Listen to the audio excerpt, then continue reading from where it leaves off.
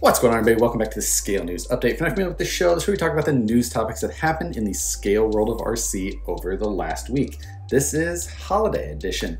I'm traveling, but thought I would shoot a quick version of the news, get it uploaded for you. If you enjoyed the Scale News Update, hit the like button, and let's jump into this week's topics. First off, for this week, we've got a new release coming from MST, and this is the cfx-ws. This is a straight axle version of the previous cfx-w. This new release is going to have a straight axle version of their axle that it looks restyled completely. Nothing really all that similar to their previous axles that they've released. This is also going to come paired with the new DC1 body that we saw them tease a month or so back. That's that Land Rover base. Now this, beyond the new axles, doesn't look to be that much different than the previous cfx-w. It still has the forward motor that's mounted fairly high. It looks like the servo is going to be continued to be mounted on the axle. It does have metal gears in the axles as they did previously also. Divorce transfer case, rear mounted battery. This is coming with a new set of tires. They kind of look like a Cooper Discover STT. So a decent looking set of tires. The ones that came on there before were like a Nitto mud grappler style. So again, going with a tire that's a replica unlicensed version of a full-size tire. No date has been posted yet as far as when this will be available, but we'll keep an eye out for it and see when we get actual photos. Next, I ran across this new release, and this is actually a pre-order for the Grand Prix 3D. This is a very retro style, and this is a fully functioning RC vehicle, but it is mainly 3D printed. The style of this in general, though, looks awesome. If you go to the website and check the pre-order, you can see that there's currently a $50 discount if you pre-order, but the actual price for this is $715.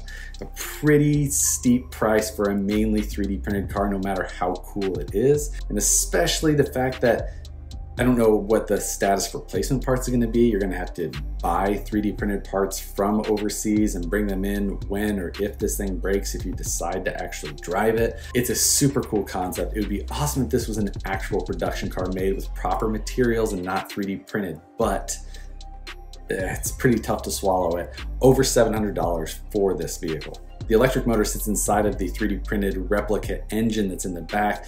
The rear transmission is the actual differential and everything for this vehicle. It's a two-wheel drive car. It's got, realistic suspension for this period. I would love to see this be a viable vehicle to buy, but at this point, I think it's just the cool factor for what it is. I think the best thing we could possibly even hope for is this becomes a little bit more open source and you can 3D print your own version, because I don't see this being all that popular unless they go to a more mass-produced model. Next, for those of you looking to do some holiday shopping, the Gatekeeper RTRs are hitting shelves now. And if you look around and see the scarcity of RC models and kits and things like that right now, if you're thinking about either picking one of these up for yourself or for a gift for somebody, you might want to do it sooner than later. RTR models, kits, everything, they're going fast, and it's hard to say if they're going to be restocked before Christmas. So if you're thinking about jumping in on this, you might want to jump in on these ASAP. Axial released a new set of rock lights specifically made for the Axial SCX-10-3s. These are an RGB set of rock lights.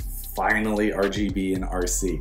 We've seen some RGB items, but it hasn't been as prevalent yet as I feel like it could have been. But Axial released this rock light set. It's going to mount into those pre-molded positions on the fenders of all of the SCX-10-3 platforms. And then on the actual pigtail for the wiring, it's got a button. Looks like you can press that button and toggle through multiple different colors in this string. So you buy one part and then you can select the color that you want.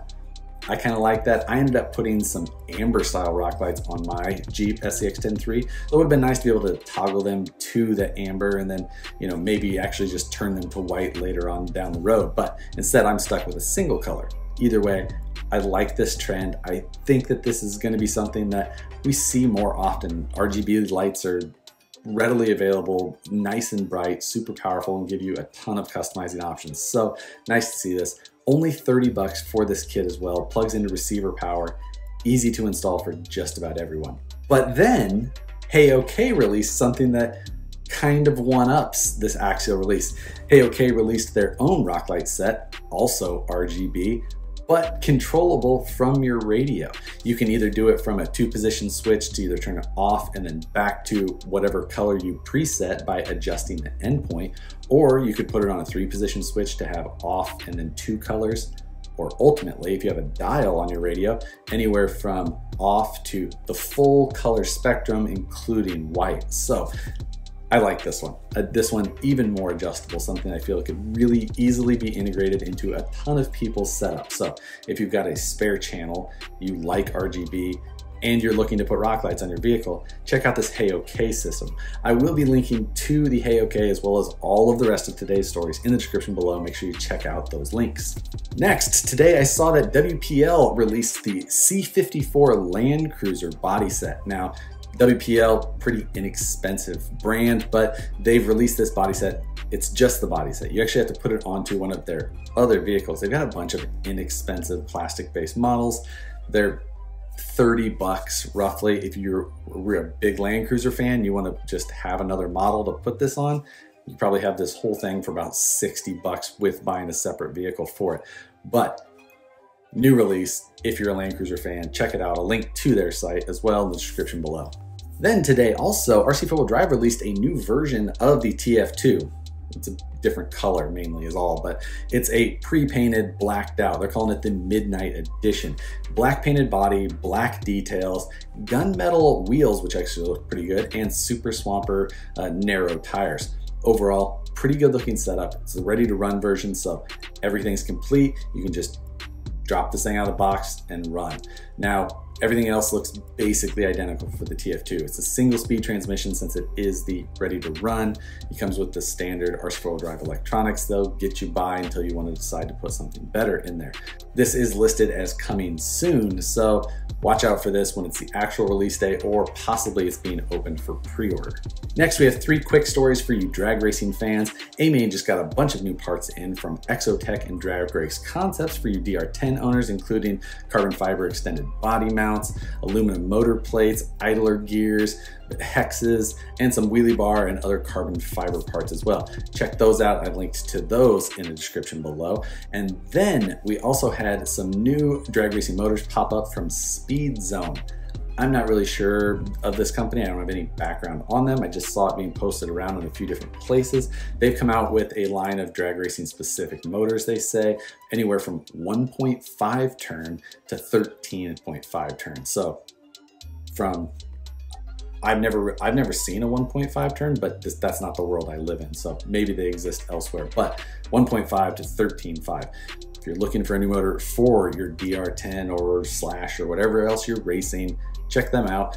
Prices for these drag race motors are $110. Again, I have no idea about this company or how popular they are or aren't. So check them out, maybe find some reviews on your own. Next, I ran across this story, and this is a hack fab drag race chassis for the Mini T 2.0.